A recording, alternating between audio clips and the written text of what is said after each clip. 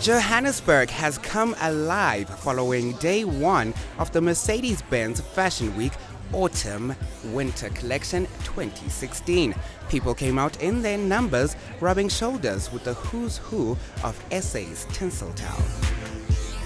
Listen, I'm looking forward to a lot of rich tones, a lot of golds, browns, those rich fashion, winter colors. And this is Africa. We bring it. This is our thing. Fashion is our thing. We're diverse in everything that we do. Our colors, our textures, style in everything. I think I am going to see beautiful shows here tonight. I definitely am. I know. I trust our African designers.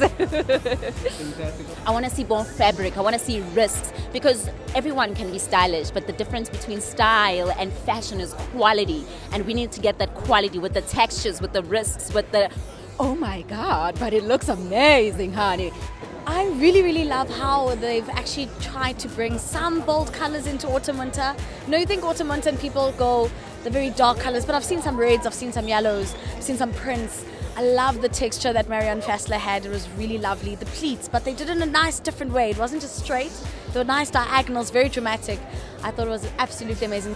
It's been a night that's been filled with absolute creative genius, fashion trends, and some stellar work. I must say I've really enjoyed tonight, but do keep it locked right here on Joburg Today to find out what exactly happened at this year's Mercedes-Benz Fashion Week Autumn and Winter Collection. Mind you, it's only day one and it's just getting started. I'm Riley Sakani Pasakwe for Joburg Today.